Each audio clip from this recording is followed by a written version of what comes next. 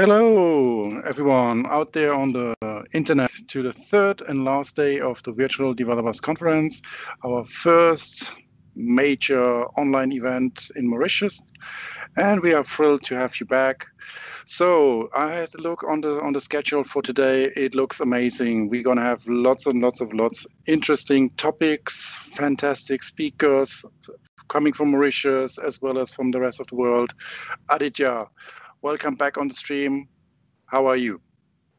I'm doing good, Jockey. Thank you. And I also welcome the audience on the third and last day of DevCon. I hope that you make the most of our last day and enjoy the rest of the show. Yeah. Today for the start, we have an amazing topic on empowering women. And our speakers will be Zuleika, the co-founder and ex-director of Spawn Consulting, together with Aisha, who's the founder of Future Female Invest. So let's just welcome them on the stage. Yes, welcome, ladies. Good morning. How are you? Good morning.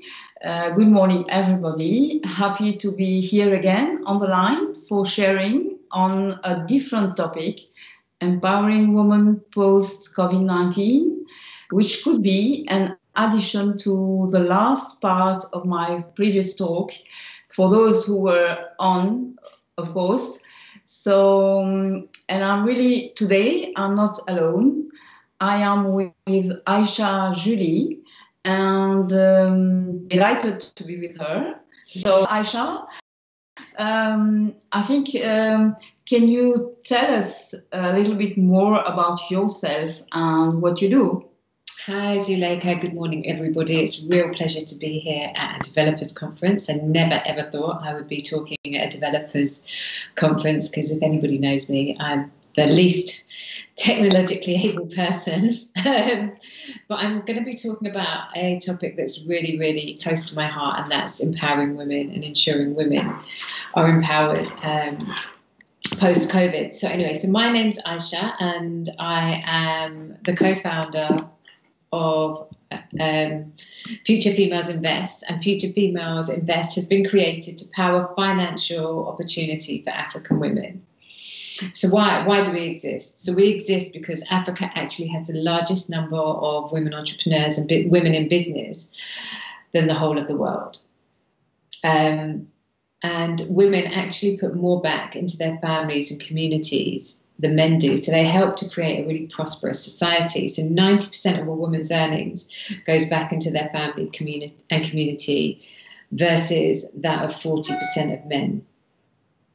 So we know women do good business and make good business, but yet women aren't receiving enough investment. And according to the African Development Bank, there is a $42 billion investment gap for financing women entrepreneurs, African women in business. And this gap's huge. And to me, this is an unacceptable gap. And if we close this gap, we know that we can create more wealth, more prosperity, more security, and more sustainability for women on the continent and in the world. So we're at a tech conference. So let me just talk about African women tech entrepreneurs. So African women tech entrepreneurs just simply aren't receiving enough investment. So of the over $700 million in venture capital that was invested across the African continent in 2019, only 2% of that went to women-owned businesses. Don't you think that that's shocking, Zuleika? Yes, I do. I do. And, South Africa also one of the biggest tech hubs on the continent. In 2018, only 4.5% of VC and angel investment went to women. Imagine what would have happened if we had invested more money. And 2019, over $1 million, of the startups that raised over $1 million, only 13 were co-founded by women and 4 had women-led teams. So we know we need to do better when it comes to women. But right, look, in business, what happens when your business isn't doing well, Zuleika? Well, I think it's I would need support and to see what's happening around me and how I can find help from somewhere. But if you see something's working well, you do more of that, right? Yeah, of course. Yeah. So we know that investing in women works. So women, when you invest in a woman entrepreneur, they typically have a 35% higher return on investment. So it makes business sense, right? So as a businesswoman, you would invest more in women because it creates profits. Yeah, and then the most important is the return on investment is something really important. So we're not doing it because it's a nice thing to do and we love women. It makes sense. Business sense. Yeah, I agree. So then, what have you done? Like, I mean, you've been impacted coming back to this pandemic, this unprecedented crisis, which has hit us so hard. So what have you done to be able to show this, like this, have investing more in women? I know I've seen that you have responded to the MRIC about this proposal for the fast track innovative projects to counter the COVID-19, because I really think during the pandemic, the women have been the most impacted because they have had to juggle with so many different things and so many different responsibilities. You're right, Zuleika. COVID-19 came out of nowhere and it really, really hit women hard. I love this picture. I also hate it at the same time because it reminds me of my life. But a lot of women feel like this, right? They've got so many responsibilities. They're juggling so many things. And COVID exacerbated that even more, right? Because they weren't able to get help and support from family. Their children may not have been at school. Their caring responsibilities increased. Plus, they had to work. So, as we saw in the pandemic, women's unpaid caring and domestic workloads increased. There's that joke that the man comes home from work and wants his dinner, and his wife's been at home all day. He says, I've had a really busy day at work. How was your day? I'm sure you had a nice relaxing day at home doing nothing. And she said, no, I was doing the washing, I was cooking the dinner, I was looking after the kids, I was changing nappies. That's hard work. It's still work. The difference is women just aren't being paid for it. Also during the pandemic, we saw an increase in domestic violence, particularly on women. Women's businesses were also disproportionately impacted because many women work in the informal sectors or they work in leisure, hospitality, beauty, which are traditionally face-to-face and quite close contact. So this meant that their business was closed. That means they didn't have money. It meant cash flow. There was cash flow issues. And also, some women were unsure of how to digitalize their business and how to pivot their business to take it online, because technology is sometimes seen as not a feminine thing to do. So not only that, so it's not just me that's saying this, there has been some real research into this. 500 Startups, the VC firm, found that 80% of women had said their business had been adversely affected. 69% reported on having less than 6 months of runway, so cash flow issues. And 40% said the pandemic had impacted their fundraising goals. And as we saw earlier, it's difficult for women to access capital. So again, the pandemic has compounded that even more. Okay, so on your side, you've had been impacted. And we've seen the figures here that quite a lot of really women have been most economically impacted. So what motivated your response to this, like to have really this fast track innovative project to be able to counter these impacts on the women entrepreneur or even in the women in Mauritius and in Africa, and later on an international level.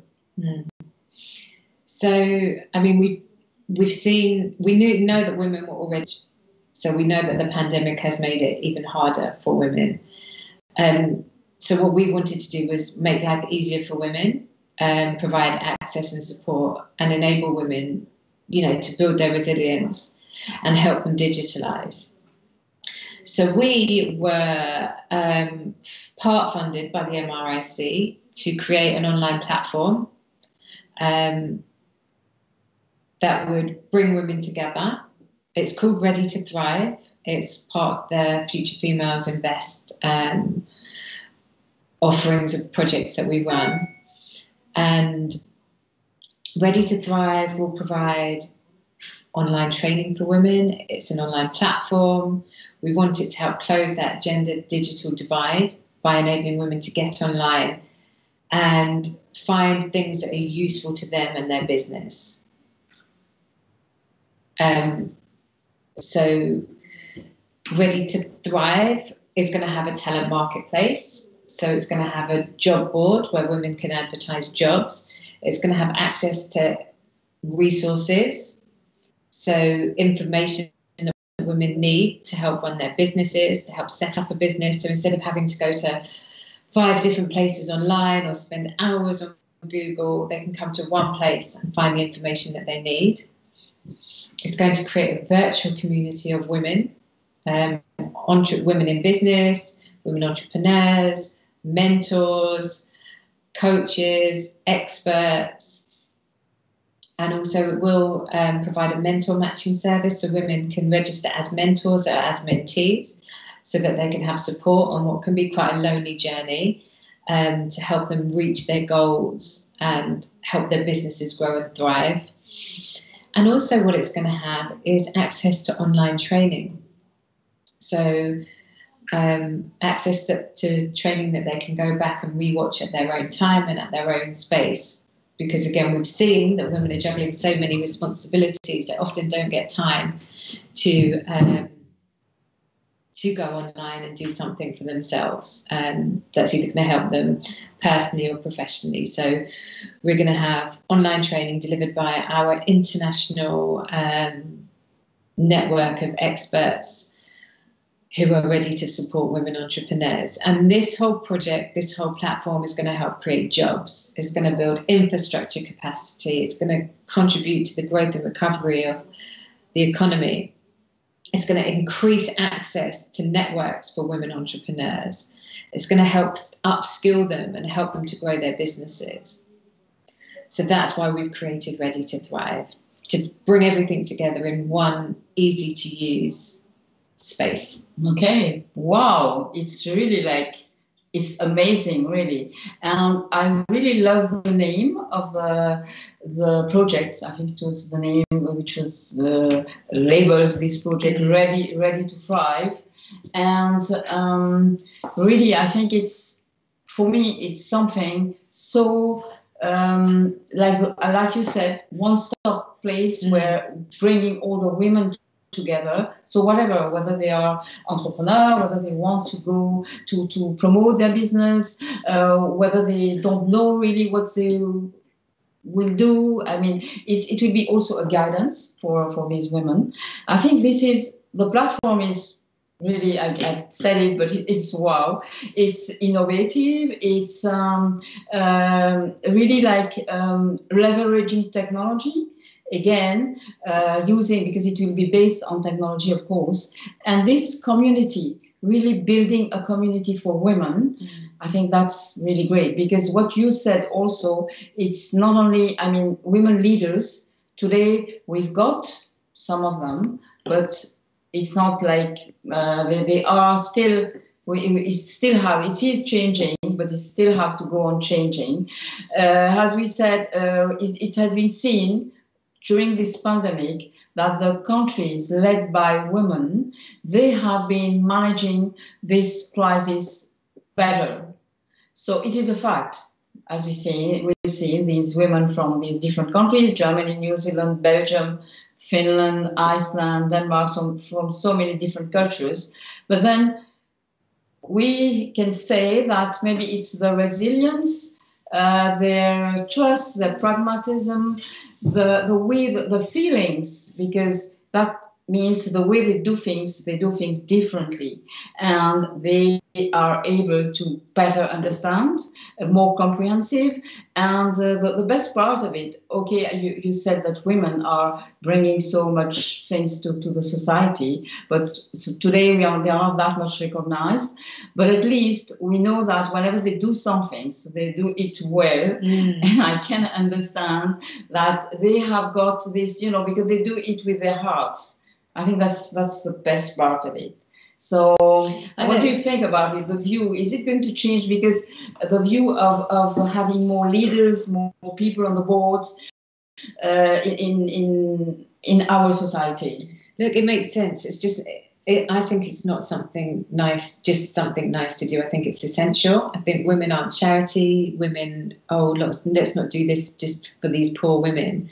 No, investing in women is good business sense, right? We've seen that when you invest in women, she invests in her community, but not only that, she provides a better return on investment. So it makes sense to do it, right? We've seen the statistics about governance, and when you put more women in leadership positions, C-suite levels in businesses, on boards, the governance improves, and profitability also usually improves for businesses. And now with the pandemic, we've seen that the countries that are led by women also have had a higher success rate. So it makes sense on so many levels to empower women and put them in decision-making roles, in leading roles, and, to be the innovators of the future. Okay, then what do you think, what are the next steps? What would you think about having more women? Because, okay, it is changing. We can see even in Mauritius, people in the technology, because we are here at a tech conference, so we know that women, they are not that daring to come out of their comfort zone, and maybe they don't really know what's happening in the tech world. So what do you think? What would be the next steps to really promote the women, to make them aware of what's happening in the tech world, like the STEM, that it's not only, it's science, technology, engineering, mathematics, but it's not only words, it's something where they can really bring something better to our world. So how do you see that? How can we make it easier for women and bring more women here on board? Because it is changing, but I think there are things to do for it to change even more. I think we have to take a full society approach. I think we need to go back to schools at an early age and encourage girls to take STEM subjects and understand that STEM is a potential career for young girls. Then after that, through the education system, from secondary education up to tertiary, encourage women and girls to take those courses. But also as women in careers and women in business, we must equip women already in businesses around how to digitalize, how to incorporate technology into their business so that we can create more innovative, sustainable businesses. So, for example, as I said, I'm really not a tech person at all. And our business, FFI, was very much a face-to-face business. We did lots of coaching, lots of training, lots of events and consultancy, and COVID put a stop to that. We had a big event planned for September in Nigeria for over 1,000 women. That event couldn't happen. So we could have either cried and let our business fold, but what we did was we pivoted, and now we've created this online platform, or we are in the process of creating this online platform.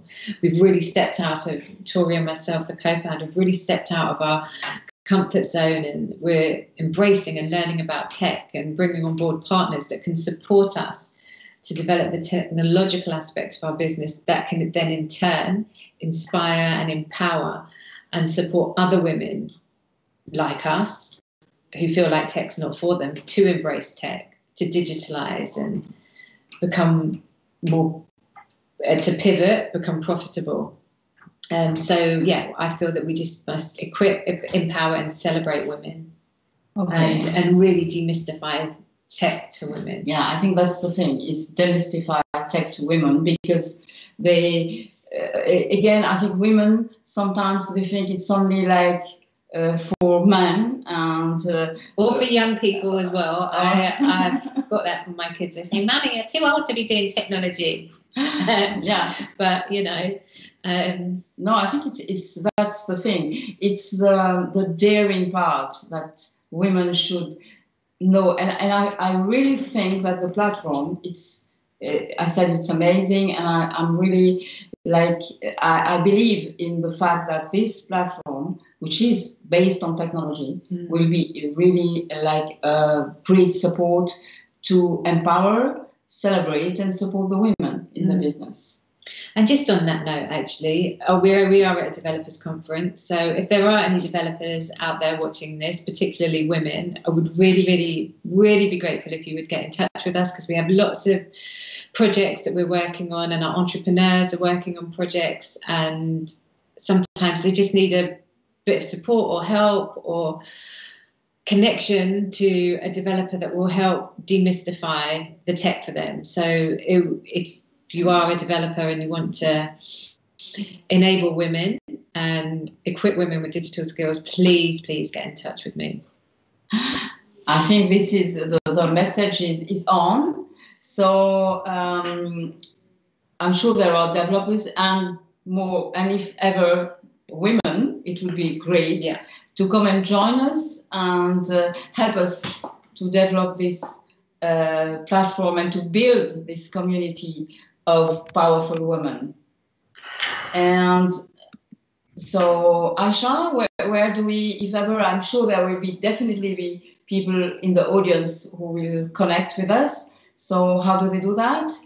Well, you can contact me via email. That's always the best way to contact me, which is aisha@futurefemalesinvest.com, or through the website or LinkedIn, Instagram, or Facebook. And questions now? Is it questions? Yeah, I think, thank you so much for listening for now. Thank you so much, Aisha, because really it was very inspirational. So let's thank you. Thank you also, Zuleika, because you're also a very inspirational woman in tech. So thank you for opening the doors for other women to come into this. Yeah, that's my objective now. It's really to open the doors for the other women there. So thank you, and I think the floor is for the audience for the questions. Yeah, that was a great presentation. Thank you so much. Let me start on my side, actually. Throughout the presentation, I found it a little bit one-sided. I mean, being a guy, it might be, but I see the positivity in the message, but I was missing also the part that actually men have to do their part and have to learn. Because quite frankly, it's a situation that women being in such a position that they are not appreciated enough is also in the responsibility of men, that actually that they are opening these kind of opportunities, that they are encouraging their wives, their life partners, their colleagues at work, and even their children.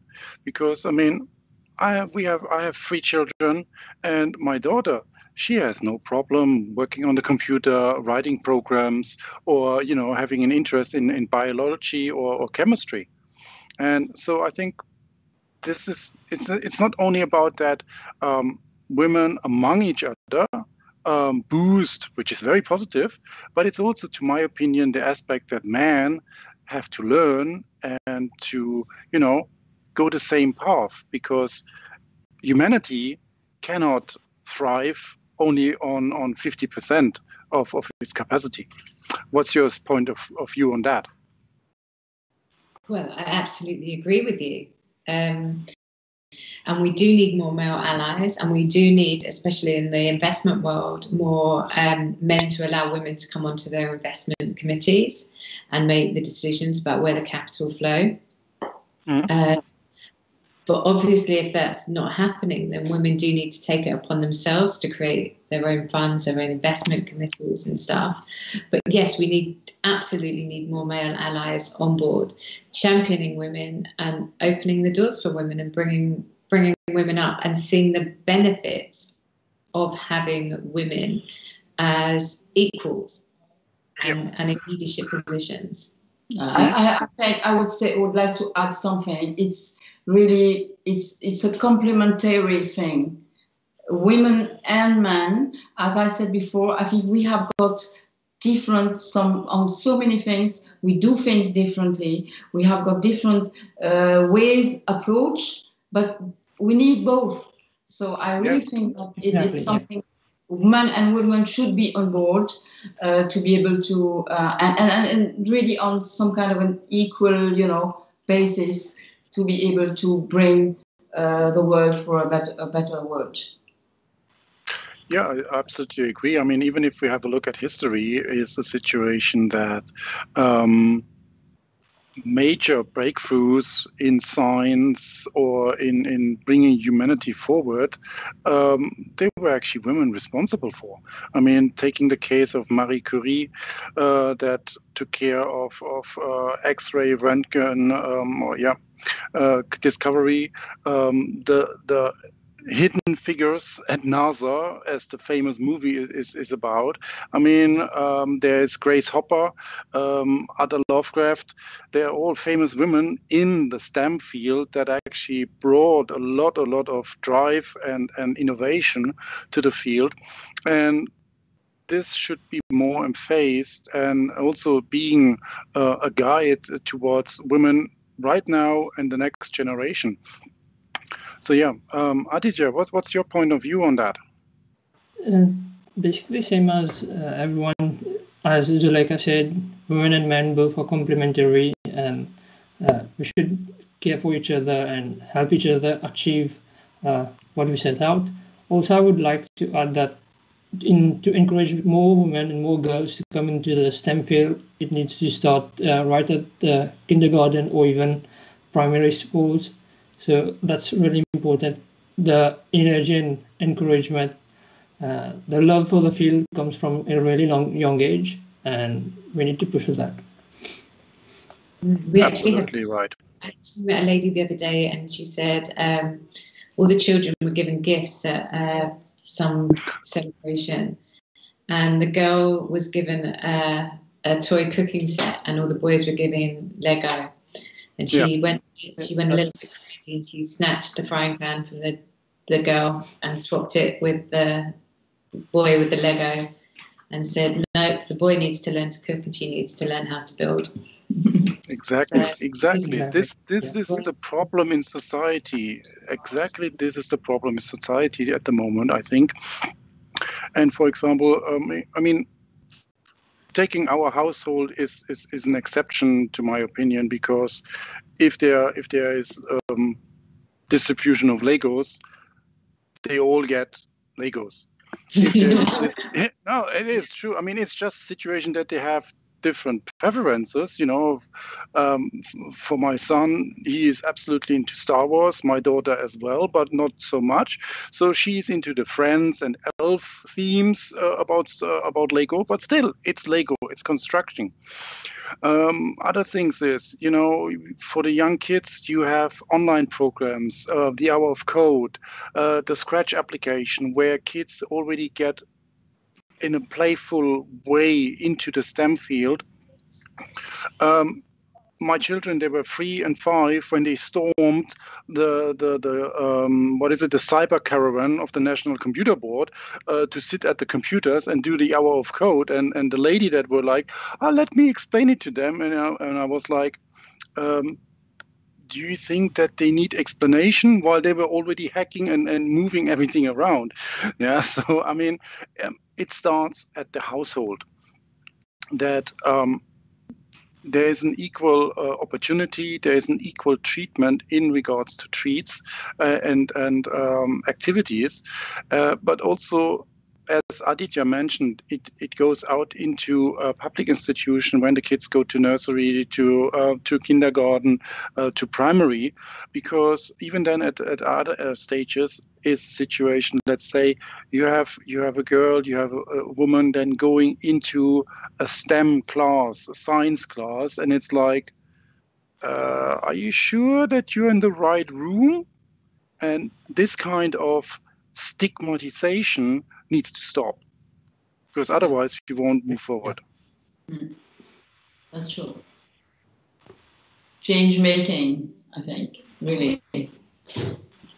Yeah, I mean, I also have the impression that, for example, I mean, excuse my ignorance in this case, because I'm coming from Germany, but being here in Mauritius now since over 13 years, is also that sometimes I really get the impression that the future, the development of women here on the island is too much predictated with the cultural frame, with the decisions by the parents. And so I think there might be also a lot of discouragement and perhaps disappointment or even frustration among women if they are not given the space or being allowed to follow their interest and perhaps their passion. Even then, specifically, if it goes into the STEM field. I think that word frustration is one that really resonates with a lot of women. We know in Mauritius, women are more likely to achieve higher grades at school and at secondary education and in university, yet when they graduate, they're least likely to get a job. If they do get a job, it's going to be paying less than their male counterparts. If they do get married, if they do have children, there's not much opportunity for flexible working. And then also, I think in terms of entrepreneurship, we have some amazing women entrepreneurs, some amazing role model women entrepreneurs like Zuleika, like Aisha Ali. So we have very good role models in Mauritius for women that have gone above and beyond and created international businesses.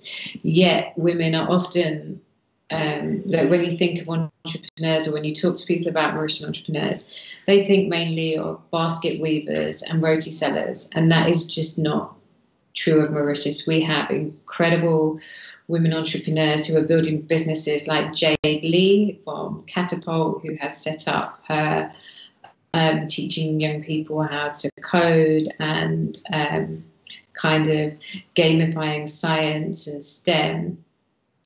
And these women need to be encouraged. These women need to be given access to really good training so that they can take their idea to actuality, and then from actuality take it and scale it and grow it. So we need to have the infrastructure here where we are creating an enabling environment for women entrepreneurs to thrive and build their businesses, and then also alongside that having a financial mechanism to support that, be that through like debt, bank loans or equity investment or a hybrid of the two or whatever it is. So we need to ensure that entrepreneurial spirit is captured, carried along and brought to life. Yep. And taking two examples of women who are with men doing very good also, for example, Panda and Wolf, with their all these different innovative, they have been doing based on tech, and also she has won lots of awards also. And again, there are two of them, but we see this complementary thing I was telling about before, and we also have a teaching, but it's also based on tech, the teaching gemstone, where also there is a lady and a guy, and I think we can see that there is something being done, that the ladies are aware that they can. They are not only like, I can't. They are also jumping into this out of their comfort zone and in the business world. And that's great to see. And I think we have to think about, last time also we talked about this, to really think about what can be done. Even if it's on, it's maybe it can be every 4 months or whatever. But I think we should really do something like a follow-up to enable and to promote and to make women believe in themselves. Because whatever we say is true in Mauritius, the culture, the barrier society is still on. It's changing, but it's still on. So how do we try to, make it change more and make these women come out for better? Well, we're setting up an accelerator here for women-led businesses as well. So fantastic. That's one of the other things in our pipeline, so that we can actually encourage and enable. So we don't just talk about doing, we actually do it. We get women ready, women-led businesses, businesses with a woman in the founding team, get ready to scale their business and grow it. And add tech into it, actually. Yeah. And when we're going to, I am also in, so we can do something together at some point, for sure. Well, picking up the examples, we don't have looked that far, because quite frankly, even with us, with the MSCC community, the organization of the Virtual Developers Conference was actually mainly executed and handled by the female team that is behind it. So there's Mary Jane, there's Marin, there is Emmy for the graphical parts, there is Shelley. So all women that that took the coordination in their hands, and but even then, with their activities and having the exchange, we sometimes ran into a conflict situation where, they unfortunately had to escalate it to a male organizer on the team to speak to the same person about the same topic. That was then accepted without any doubts and any judgment, where the exact statement that previously was communicated by one of the ladies on the team was like, don't talk to me. And this is where I see also the cultural problem. And I mean, one of the things that in our community is as well is that when we have the chance to welcome women in IT, women in technology, is that we would like them to present something that they were working on, that we encourage them to be present at the meetings. And also when we look at the statistics at the developer conferences over the years, is that we have a positive trending ratio in regards to female speakers over the years. So, and this is the trend that we would like to keep raising, so that hopefully maybe next year, maybe in the next 5 years, we come to a situation where we are at least 50-50. And this is actually also the let's say kind of target and outlook that we want to go forward in the MSCC for our future activities. I think with that, we might wrap up this interview. Suleika, Asia, it was great to have you on board to get your points of view. Also, all these opportunities with the FFI, that there is a possibility for women to actually get encouraged, get empowered, get perhaps financial support, and there are activities going on to actually motivate women in the general business world to get into it to get out of the shell, to, show more activity in this area. And again, I hope that also there are possibilities that actually men can participate in order to get to develop a better understanding and learning what they should do in regards to their partners, to their daughters, and so on. Okay, thank you for I think we take it as an advice, as a recommendation, Johan, about this, having the men also to help us, because that's nice to also have their point of view. And the other thing is, I think it's already on our minds, the target of having like 50-50 speakers for the next, in some years, for the Developers Conference. That would be really awesome. We would we would like have the impression, the feeling we have achieved something with you, of course, with you, the men and the organizers, men organizers. Okay, and thank you so much. Thank you also for the people like the women who are not really on the screens, but we know that they have been working very hard. And thanks also to them that this is on. So thank you so much, Mary Jane, Marie, Amy, and all these women behind, and the audience also. And thank you so much, Aisha, really. We're going to meet again, I think all of us. So for now, bye and have a great weekend. Thank you very much. And thank you, Zuleika. Thank you, everybody. Bye. Thank Bye. you, and enjoy the rest of the conference. Take care. Have a good day. Bye. Wow. Yeah, the topic about women in technology, in the MSSC community, in the field of IT, it's always, let's say, a topic with that, has a little bit of tension. And it's really sad to have this kind of situation, because even in my personal opinion, women are doing an amazing job. And if you're working with women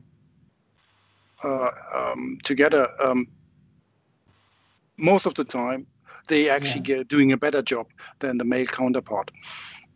And but again, I had it that especially at the beginning when I came here to Mauritius, we had women on the team, and one of them was really enthusiastic. She was really passionate about IT. She was really into it, and you could see her in the first year. She was really into it, active, learning bits and pieces. And then in the starting the second year on the job, she was like, yeah, okay. And when I then had a personal conversation with her, it's like, I noticed that you dropped your interest a little bit. And she was like, oh, well, I'm supposed to get married next year, and then as soon as I'm married, I have to stay home and I can't work. I'm not allowed to work then anymore because I'm a married woman. And that was like a slap in the face on my side about, wow, there is this cultural weight is literally destroying a woman's life, a woman's future, just by cultural constraints and family. And I was like, wow, blown away. I hope everything's starting to change with the new generation and things fading away. At my place at home, I have a sister who has really been interested in Formula One, actually, and since small, she wants to be on the engineering side of the field, building cars and mechanics. And my parents have been really supportive of that. In fact, she's going to start her engineering degree here in Mauritius next year. So I really hope that more parents are supportive, things are really open, and there's no societal restrictions to ladies. And it's just a complement. I think it's come from both of us, males and females, and everyone in the society, to really push women, children, and everyone towards their passion and goal. Yes, I agree. I mean, right now, as I mentioned it earlier, is that I see this negative generalization that, you know, that as I mentioned, a woman comes into a physics class. It's like, what are you doing here? It would be the same like if your sister then starts at the garage. It's like, what is she doing here? You know, there's this wrong anticipation. There is this wrong view of things that that needs to change. And exactly, speaking of Formula One, I have to say that actually when you keep an eye on what's happening in the pit stops in the paddock, I have the impression that over the past years, the presence of female engineers and players in the Formula One paddock, especially around the cars, actually has increased. Yeah, I see that too. Actually, I would love to see a female pilot in the Formula One races, because that's kind of... We almost had it last year. We almost had it that what was it? Or let me catch up. We almost had it with a first female F1 driver, and actually in F2 we already had female driver, but only one, and that's not enough. I think F2, I think it was Racing Point that had the female driver from Brazil, if I'm not mistaken. But yeah. F1, it would be good. What I like is that actually that NASA already upped the game with the female astronauts. I mean, this is awesome, and this is also, to my opinion, an organization that acts as a global role model to really emphasize that women know their subject, that women can do the job, that women do the job, perhaps even in a better way, and that this is important, that there is a cooperation, there is this collaboration, and not just male-dominated parts. Because I mean, even if you see in computers, how did it start? I mean, if you look back into the 60s, 70s, the majority of computer operators were actually women. And I'm not talking about typists. I'm talking about database queries, database operators. These were women at that time. And then I don't know what happened. Maybe within the 70s, suddenly it was like they got kicked out, or they were phased out. Like, okay, no. And I'm buffed with that. We can correct these mistakes and hopefully by the future with more women and more inclusive culture. So really hope this comes to fruit. All right. We'll take a small break now. Exactly. Dear audience, stay tuned. We're going to be back in a tick.